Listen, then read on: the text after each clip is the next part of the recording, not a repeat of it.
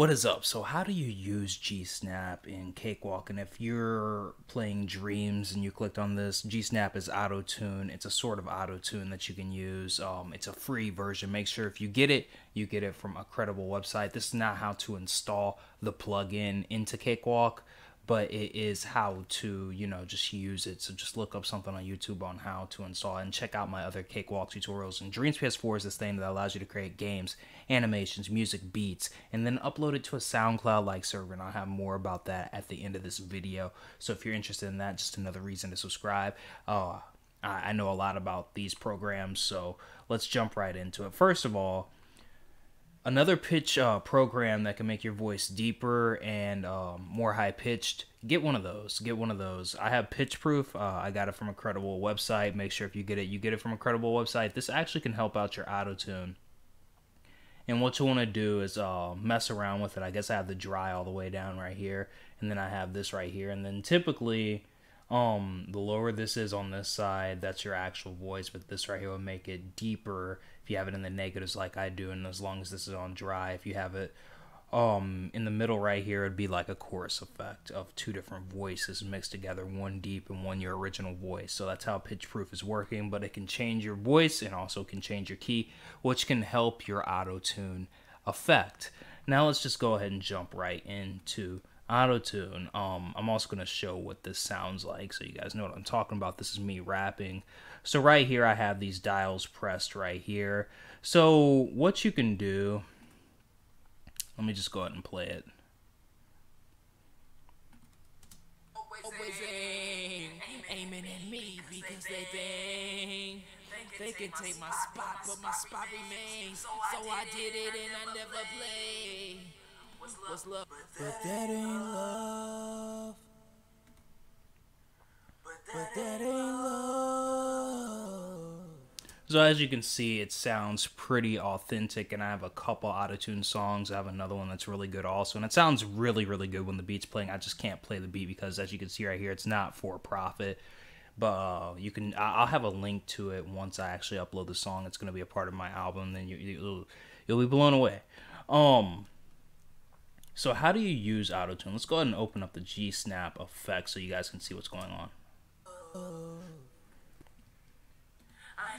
But still Cupid finds a place to shoot at.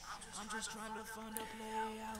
Alright, so you see these red things? That's the parts that need to be corrected. But you don't want to correct all of it if you want the wobble effect, if that makes sense. So if you press X on those parts, then eventually what would happen, let's just go ahead and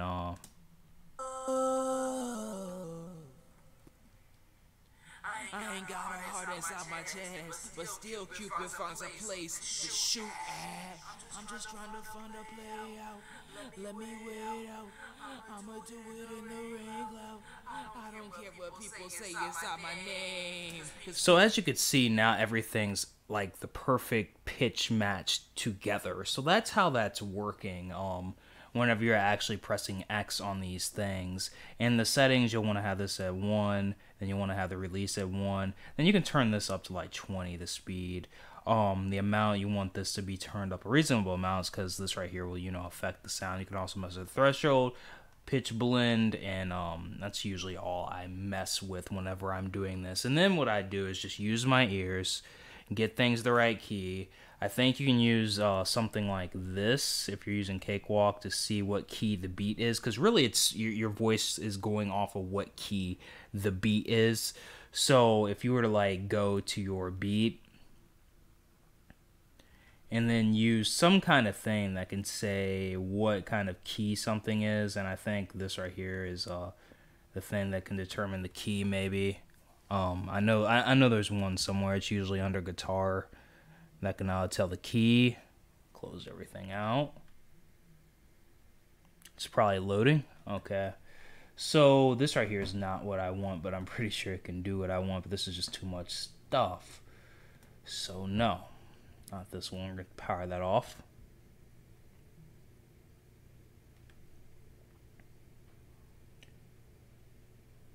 Usually it's something under guitar that can tell what kind of key something is.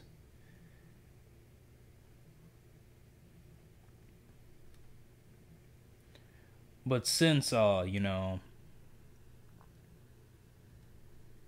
I can't seem to find that, and it's probably this for this, but that's just too much stuff and I've never used that before. I'll just tell you my process of going about it and seeing how to put things on key. So now I have everything exited off, so what I'm going to do is just reopen this real quick.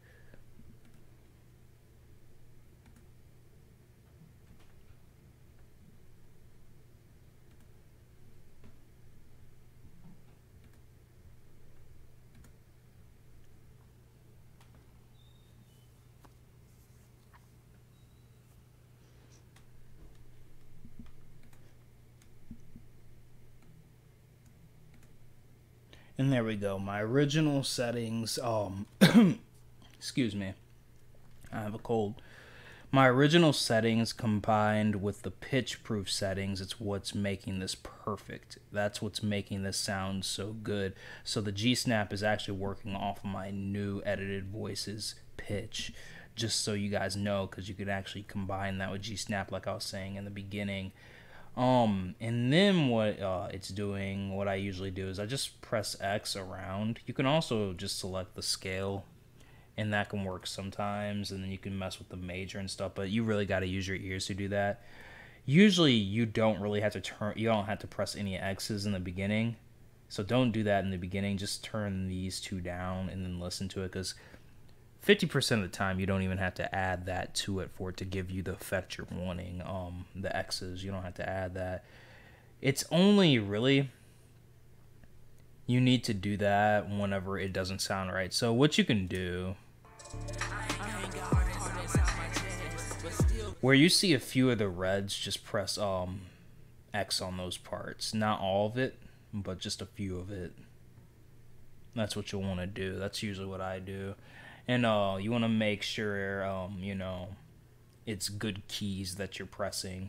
Again, there's something that you can use that can, like, see the key of the beat. And trying to see if there's something in Cakewalk. And I honestly think I'd have to download a plugin. So just do that, and that'll give you the wobble effect.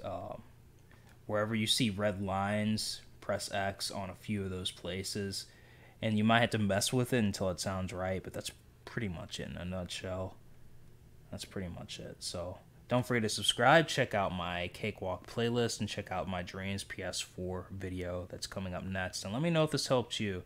This right here is probably a better explanation of this than you're used to getting. What you need to know is if you use an equalizer, it can actually take away from your voice if you use it, which is a good thing. It takes away the parts that you don't want in your voice. So this is how an equalizer works. If your voice is tinny, you want to lower this part right here, the highs. And if your voice sounds muddy, you want to lower this right here. But if you want to have bass in your voice, you want to increase this. Usually if you have more bass in your voice, it's easier for autotune to catch it. So, just so you guys know that. But really, if you were to decrease this all the way, it would like turn down all the volume for that part of your voice, and that's pretty much what an equalizer is. So even equalizers can help out with your autotune. Then delays and reverb can also help. You really want to get your compressor right, but compressor's pretty easy. Just, you know, have it around here or higher depending on how, you know, loud everything is. Then you can mess with the mixer thing over here. So here goes Dreams PS4. Subscribe if you're interested in that also. And thank you guys so much for watching.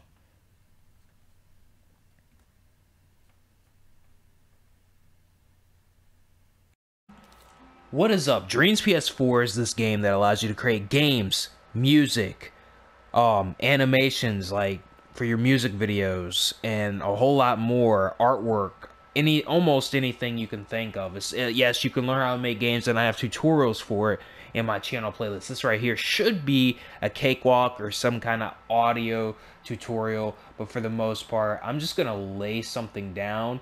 This is how you would record your tracks within this. As you can see, there's wavelengths, and I'm just gonna lay that down, and then I'm gonna show you guys some of the effects you can use. Mainly the ones that I want to show you is that there's a compressor and of course an EQ. You turn it on like that, and then here's my recording, and then you pretty much it works. It's a digital audio workstation for your PS4. And again, some of the games that I created are as follows right here, and then you can upload all your work to this thing that's, I guess, the SoundCloud of this game, Dream Surfing, right here.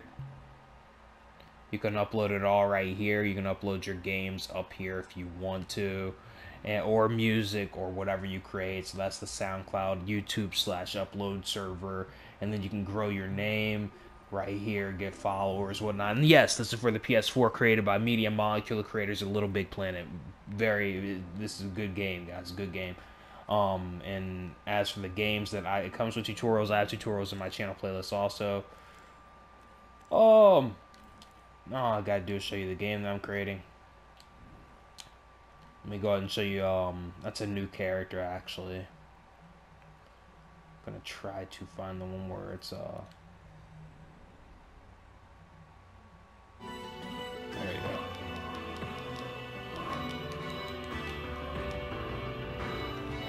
Yeah, I created this. So, if you're interested in creating, feel free to subscribe for this and more audio content. I either put this at the end of the video or at the beginning of the video, this video, so whatever I chose.